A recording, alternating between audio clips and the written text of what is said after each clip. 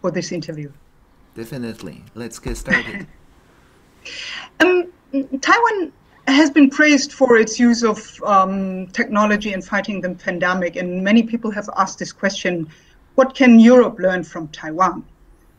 Now, if we take, for example, the electronic fence, that seems to be quite a good means to kind of enforce home quarantine, but to a German public, it would probably not be acceptable. So, well, then you choose hotel quarantine. You don't have to choose home quarantine. I mean, yeah, it's your choice. But could you explain why in Taiwan it's not controversial, actually? Well, if you do not like the idea of the digital fence, you can always choose to spend the entire 14 days in a quarantine hotel. It's not mandatory.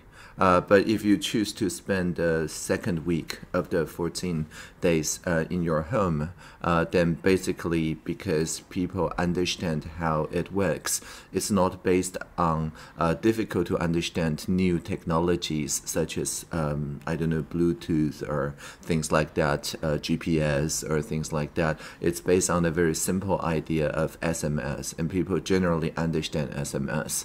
And the idea that we all receive earthquake warnings a few seconds in advance, or flood evacuation warnings and so on, also informs people that the fence idea is that we can send targeted SMS based on your distance to certain telecom towers. So people already had experienced something like that before the pandemic. The heuristic was that if we invent new data collection or touch points that didn't exist before the pandemic, then naturally the cybersecurity and privacy boundaries is a mystery, and people would kind of have a lot of fear, uncertainty, and doubt. But because Taiwan never entered a state of emergency, we just reuse components that exist well before the pandemic, the national health insurance card, SMS, QR code, and so on, which are very easily understood. If we look at how you trace contacts, that system has been developed in a very short time by civic groups, if I'm informed correctly. If we look at 3 days, if we look at Germany, this took months of discussion, and then in the end, once it was ready, it wasn't really accepted by a broad part of society. What is there in Taiwan that makes this possible? What is the difference? Well, first of all, the group that invented G0V ArcGov0 has a track record of what we call forking the government, right? Taking government service that didn't work so well and making better version of it. It's essentially the same community that created the mask creation and visualization early 2020. So exactly 1 year later, or so, May 2021, they worked on the SMS-based contact tracing. So they're well trusted by the civil service. That's the first thing. And the second is that it's not an app. If we ask people to download a new app, we will probably face the same pushback as seen in Germany. But it's not an app. It's literally your built-in camera in your phone pointing to a QR code.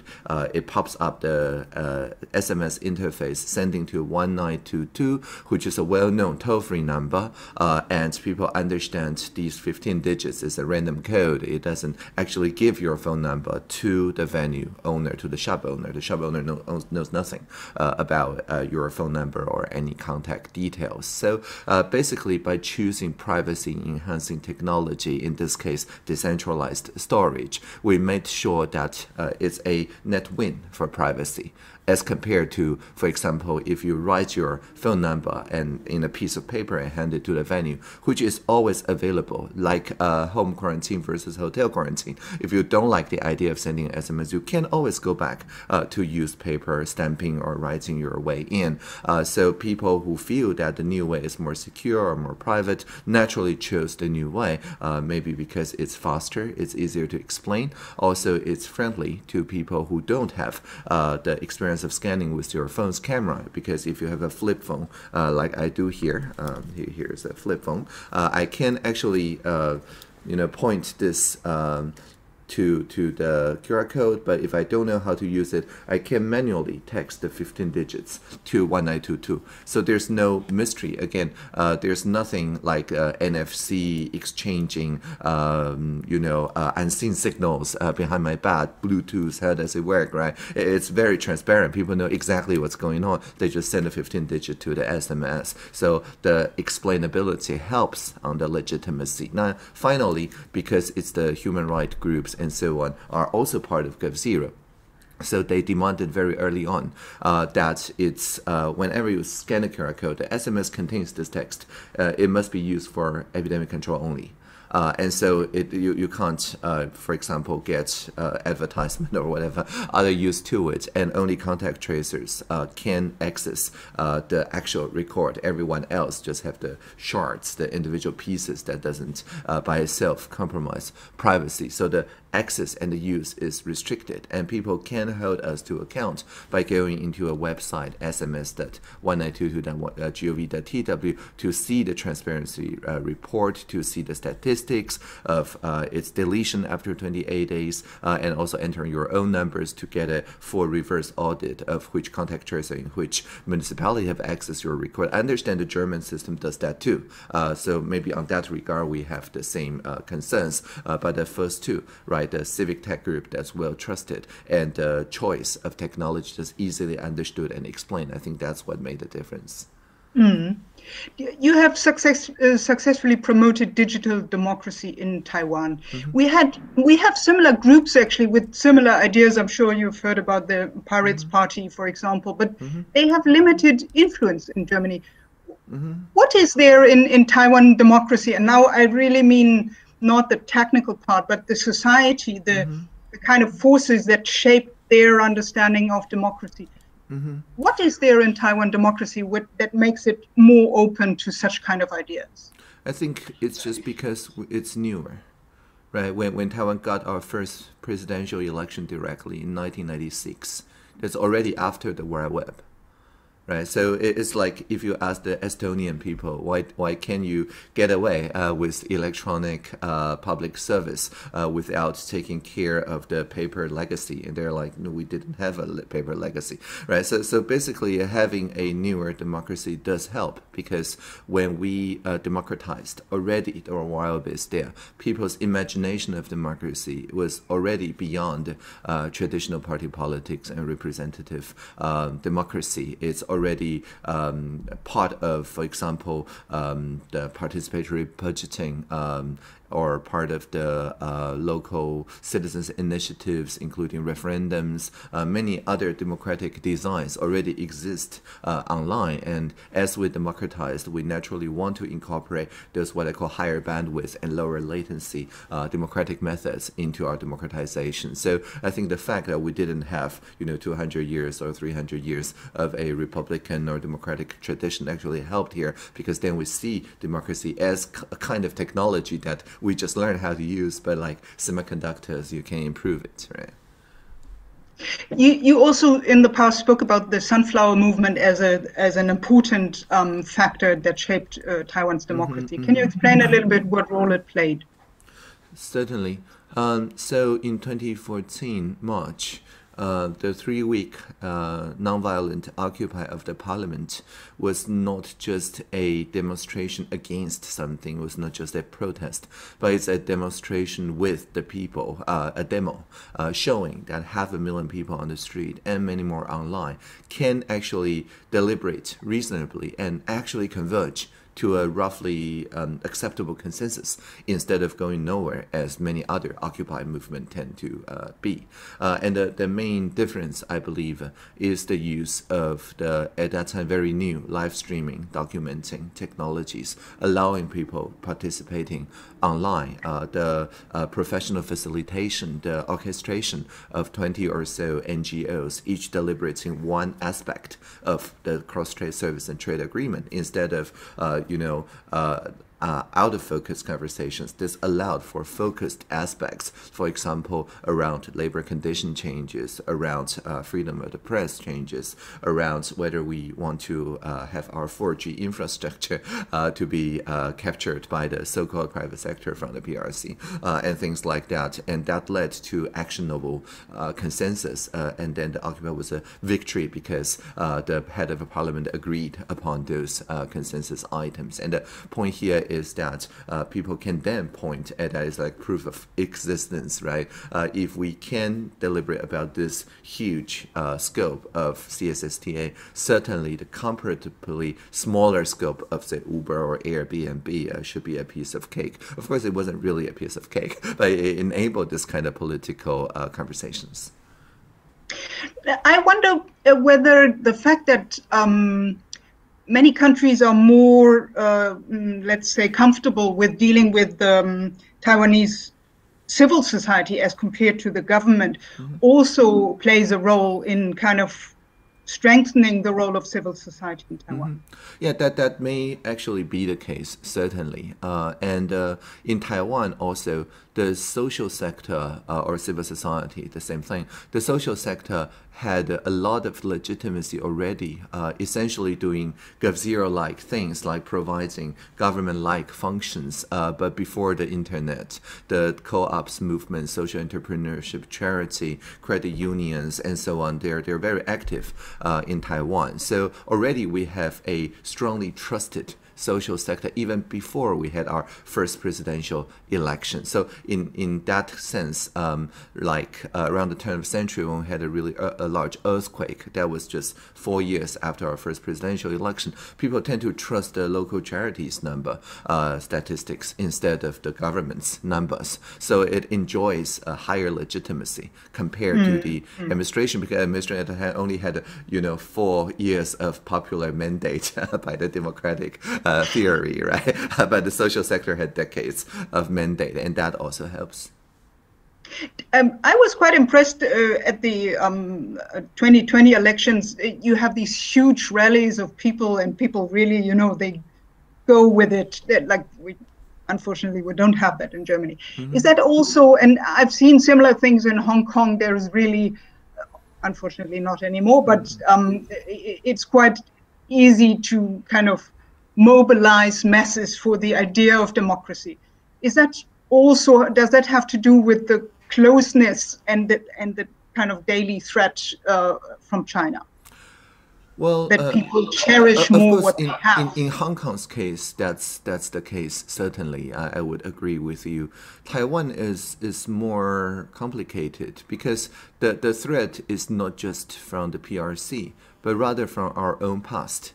Right, people who are at 40 years old or older, that's to say my age or older, we remember the martial law. I remember my parents being journalists having essentially no press freedom, right? The one ruling party need to approve the things that they do, and they do what they can, of course, but of course it's very limited, and there's no freedom to form new political parties, and that's my childhood. So people who remember that, of course, continue to struggle to fight for democracy, because we know how easily we can slide back to authoritarianism, and we remember the bad old days. It wasn't pleasant, and so I think that informs the current activity and mobilization, because people, when we see the tendencies of going back to the authoritarian norms and so on, and it's a non-starter, for example, to censor speech on the internet, because anything that would lead to that, either a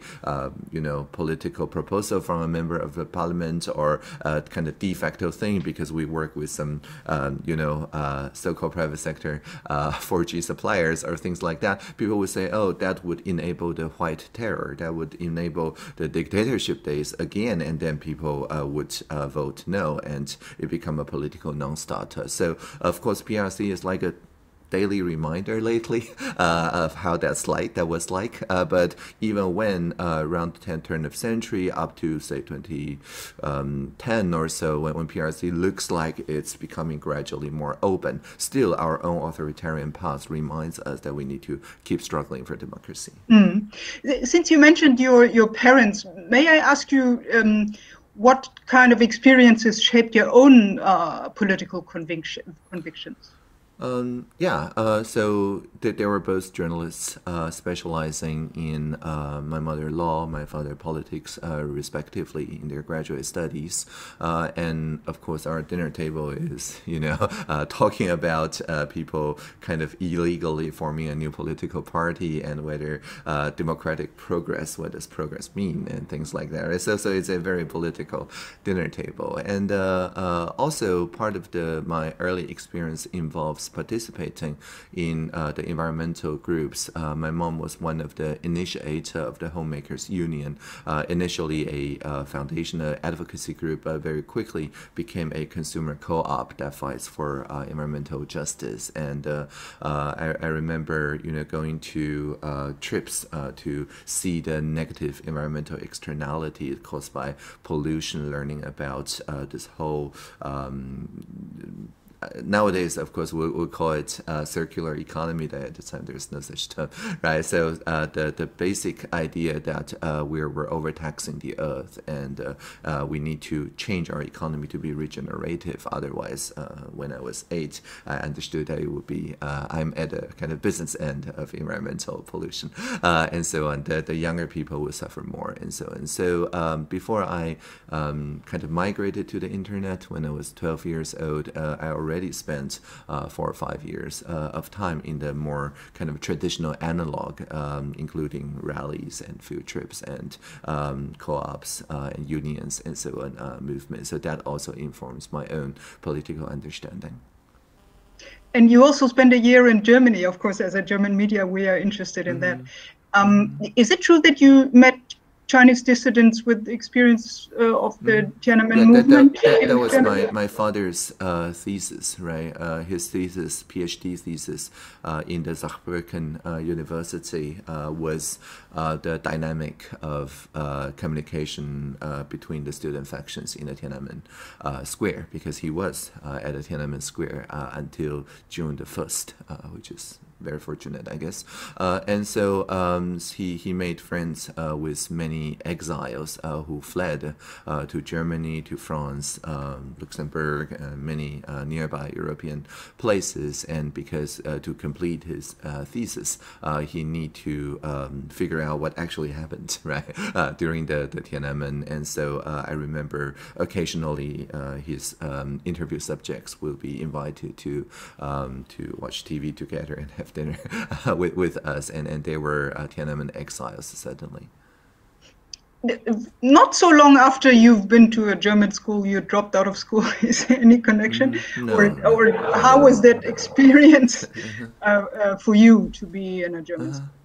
Well, I was in the Schule, a primary school when I was 11, right? So my classmates were 10 because I don't know any Germany like friends at the time, and I don't speak German at all. So it's unlikely that I'll just go to Germany and enter a gymnasium. It doesn't work that way. So I spent a year with people, 1 year my junior, and that contrasts a lot with my experience in Taiwan the year before, because when I was 10, I was spending time with people 2 years my senior, because I was jumping grades and spending time in the 6th grade in the primary school. So theoretically, that means that the people I meet in Taiwan should be at least 1 year or 2 more mature than the people I meet in Germany, my classmates. But it's not like that. My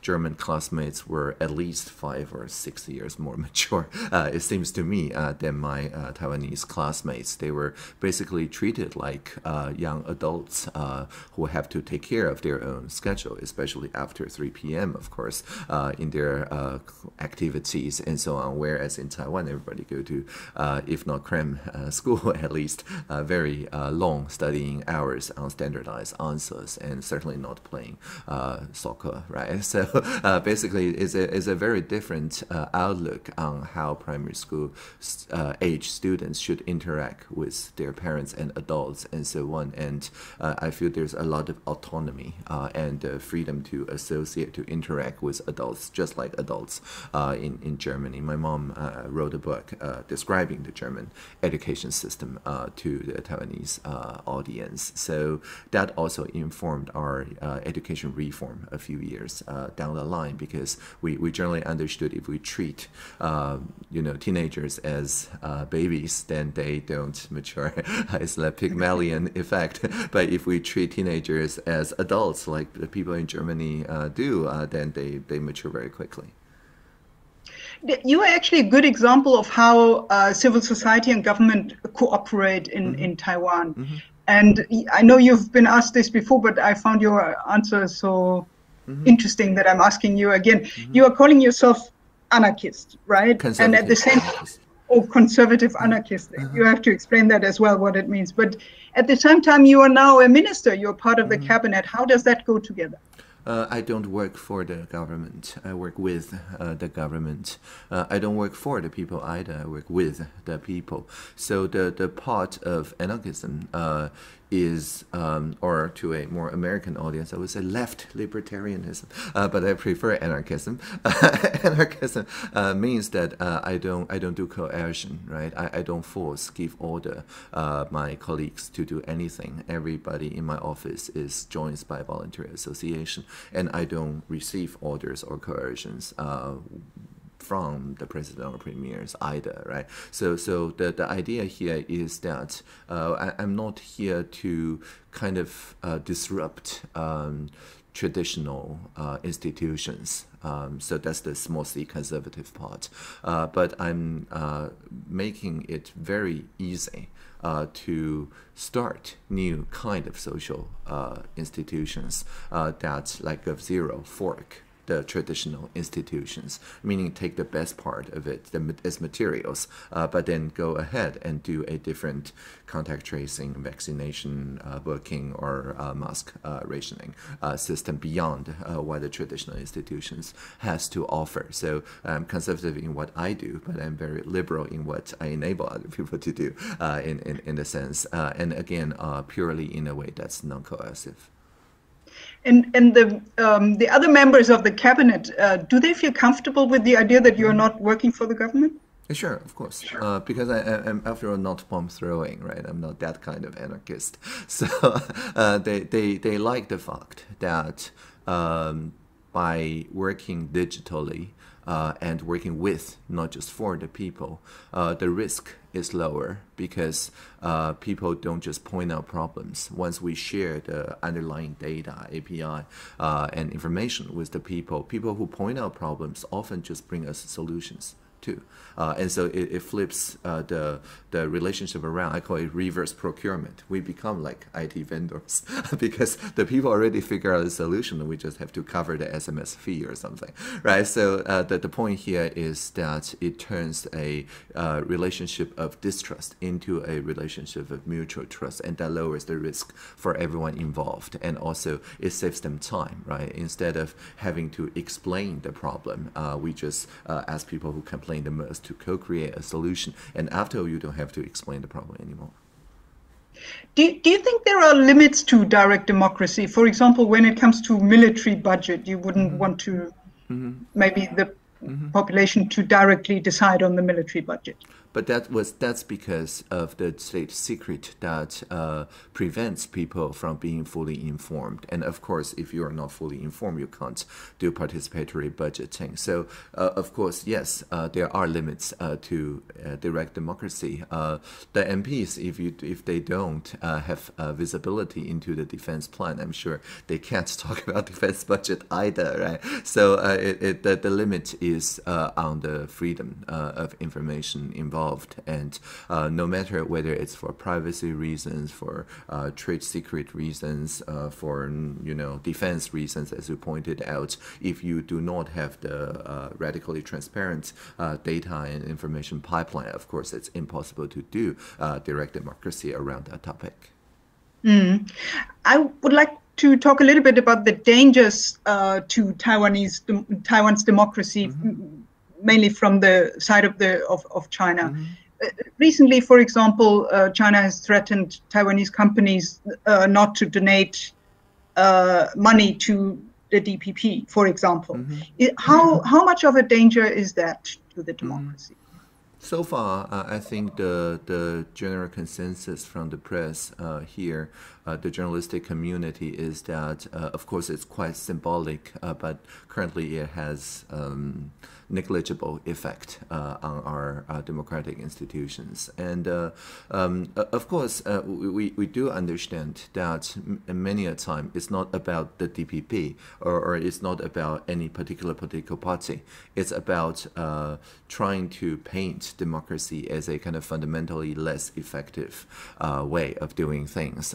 And the authoritarian model is the only way to, I don't know, win against the pandemic or win against the infodemic and things like that. It is a kind of model-to-model comparison effect that they want to effect. And so I think in the past few years, we've seen Taiwan proving that more democracy is actually the answer to pandemic, right? More democracy is the answer to the infodemic because, for example, the same Omicron variant, the freedom of the press, the freedom of assembly and speech made sure that we get to know how's it going on very quickly because people generally trust each other with information. They don't not just obey the rules, so to speak, but understand the epidemiology principles that would enable, for example, sufficient contact tracing to be made very early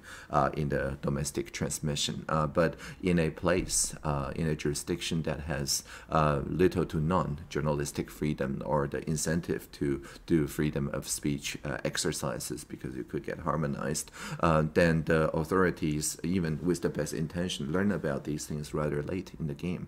That's why Dr. Li Wenliang saved the Taiwanese people, but not the people in Wuhan. That was the reason. So I think if people in Taiwan were kind of in doubt of the democratic model in response to emergency, the past couple years kind of proved that no matter what symbolic actions other people from the more authoritarian regime take, the democratic model actually works pretty well.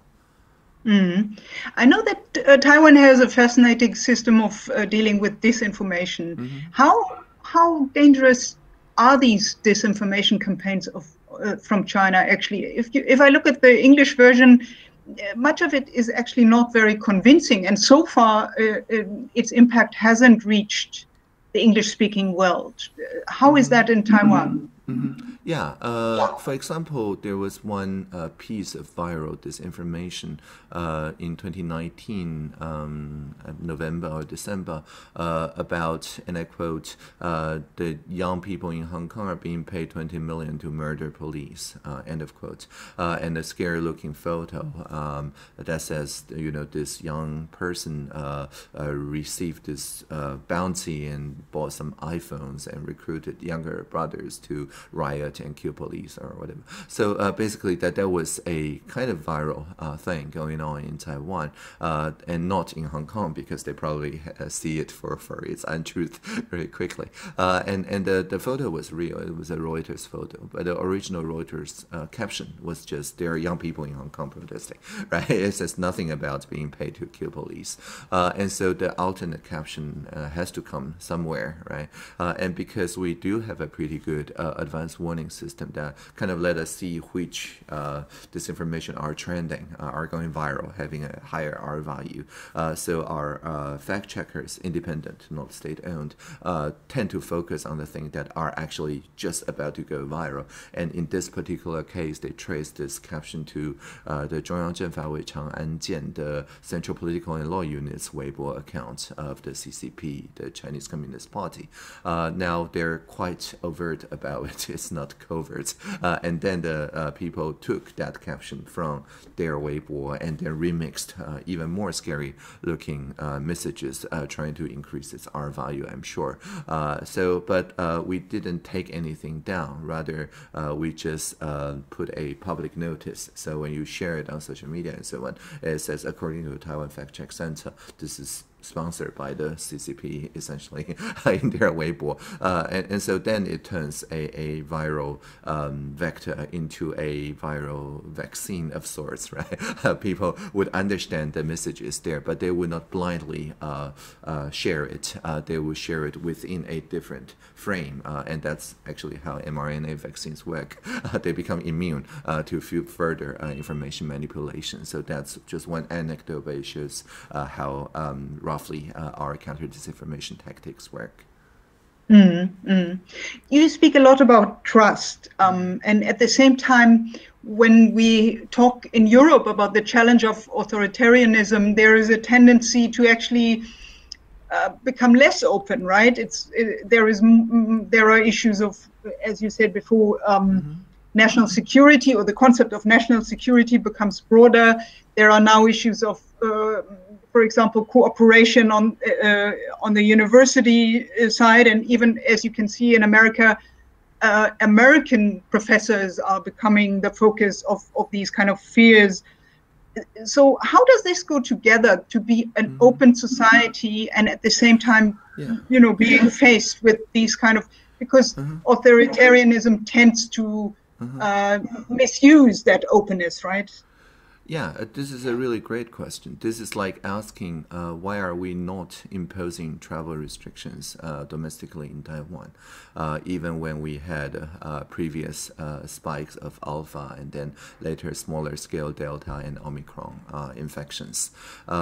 Certainly, when it's like really bad, then of course some restrictions of movement would probably be justified, and probably we will have to declare a state of emergency and so on. But Taiwan never did that, right, in the past couple of years, not a single day. And the reason is that at the early stage, we believe it's much more important that people understand how exactly does mask work, how hand washing works, how social distancing works, how good ventilation helps, and things like that. So when the knowledge is open, and when every day at 2 p.m. The CECC, the Central Epidemic Command Center, answers all the journalistic questions, the entire journalism community become kind of co-creators of counter-pandemic policies by reporting emerging issues, but also correcting the issues that the CECC wasn't doing properly, and so on. And so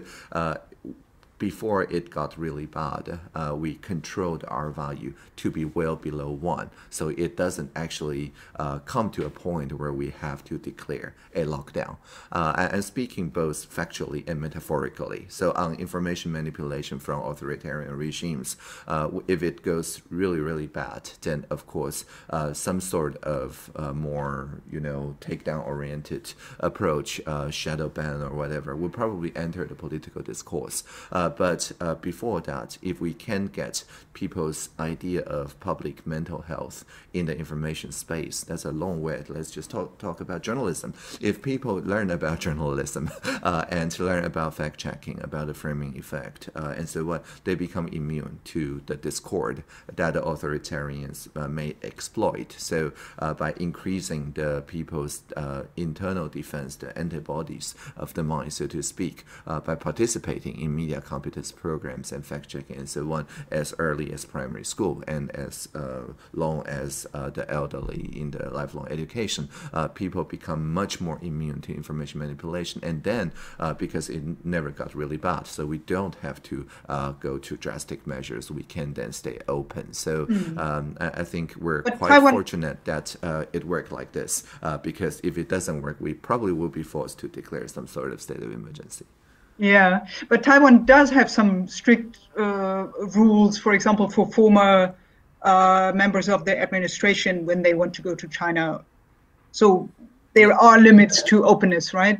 Certainly, because what I'm trying to talk about here is domestically, right?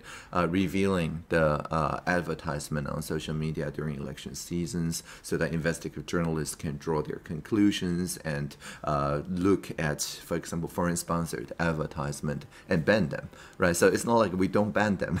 Once there's evidence that they're not as accountable as our domestic norm, of course we ban them. And this is very much like border quarantine. So I'm talking about radical openness and democracy within the border. But of course, that need to be coupled with a pretty good border quarantine. Mm-hmm. You have said that open democracy, Taiwan's open democracy has become an export product. Yes. Can you give an example of a country where actually they have taken something from you, or where many things, and usually it's on the people to people way, not government to government, and you already pointed out why, so I will not elaborate. So for example, the mask rationing map last February, after Taiwan implemented that, I think Seoul, South Korea, did exactly the same thing 1 month afterward, essentially by their civic tech people. I've met some of them. They're like as young as 12, I believe, who talk to the Korean government municipality and say, you know, if Taiwan can do that and the code is already there, why don't we just join this way of visualizing the rationing system? So that's one. The collaborative fact-checking, COFAX, has been adopted by people in Thailand, of course, because of their civic space.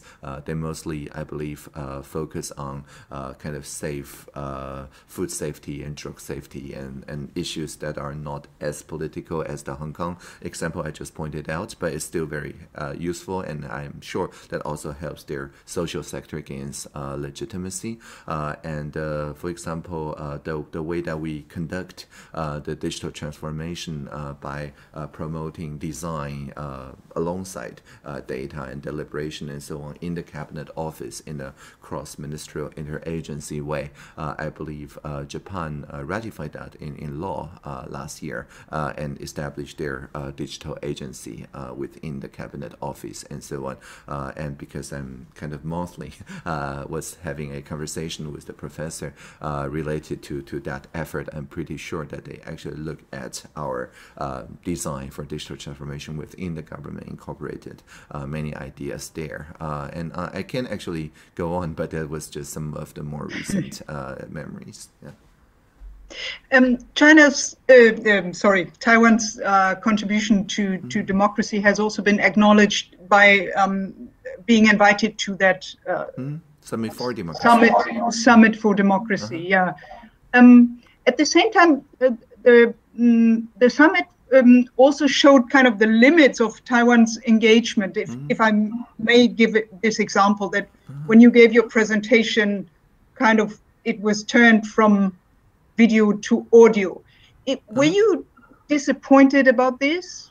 Well, the thing is that contrary to many media reports, if you go back to that live stream, really the map was shown in its entirety, and my opening speech was uninterrupted.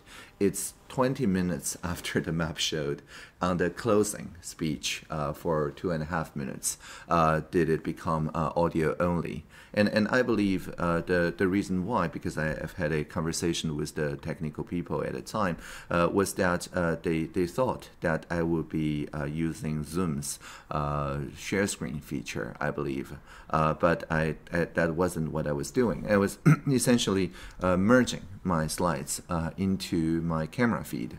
So there was a kind of misunderstanding at the control center, I believe, for the Zoom control. And then, of course, then it didn't quite work. And so they just showed the audio. So, and the slide that I was about to show that didn't get shown was this. It's a, let me just very quickly show it to you. So it's here, right? So I was like this and then like this. So as you can see, it's not a screen share. It's just my camera suddenly changes content. So maybe they were not expecting that, right?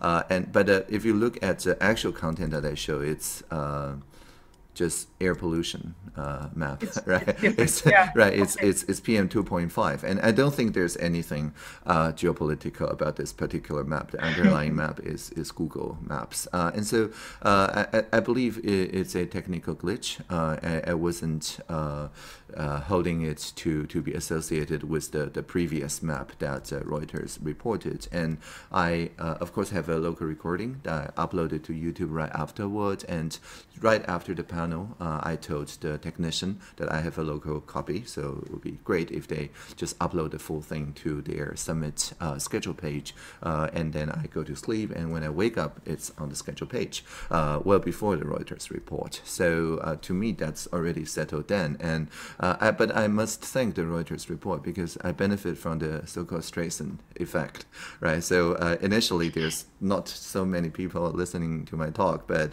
after the Reuters report and its wide circulation, including Twitter and many social media, my speeches have been listened to, I think, immediately more than 200,000 times, and then much more afterwards.